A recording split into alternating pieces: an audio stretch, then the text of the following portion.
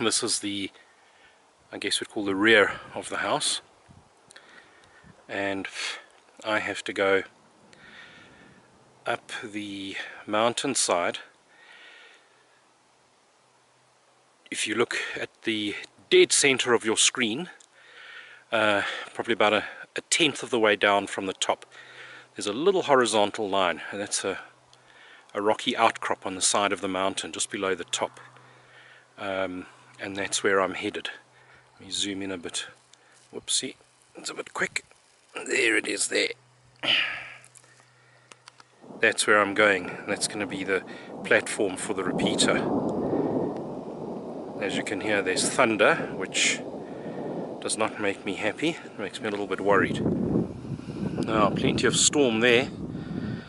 It's pouring with rain all the way across there in the distance.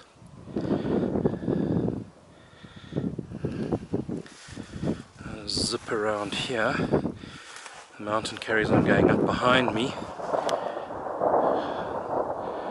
There's the beginning of the tripod, standing ready. It'll be extended slightly higher, and the equipment mounted on it. Let's get on that. The equipment box gets mounted on the tripod, and this is done with some very DIY fabricated brackets here, because this box is not designed to be pole mounted. So fabricated these brackets, put bolts through, wing nuts to make it easy, and that hangs on very nicely. And in here goes the 26 amp hour battery, and in a moment the solar charging regulator, HSDPA modem, etc. The beginnings of the solar panel bracket, that's held on here with fairly conventional U-bolts, and again wing nuts for easy quick assembly without tools. The next bit is the arms that come off the side here that the panel mounts with.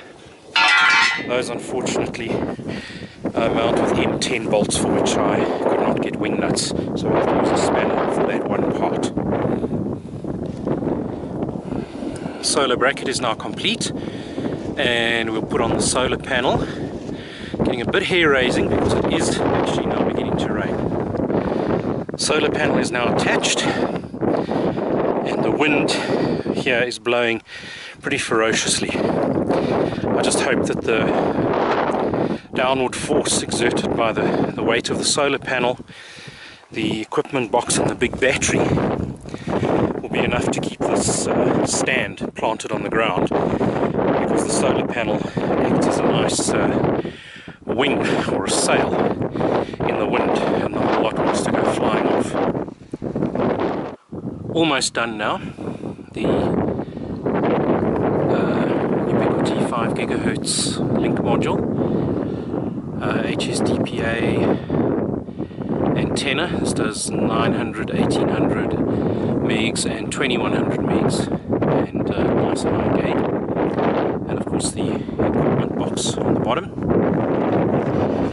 on which we have a solar regulator showing that the battery is all good, fully charged. And then inside here we have the Netgear 3G router, which is all fired up. We have lights. Haven't searched for the signal yet. I'll get you that in a moment.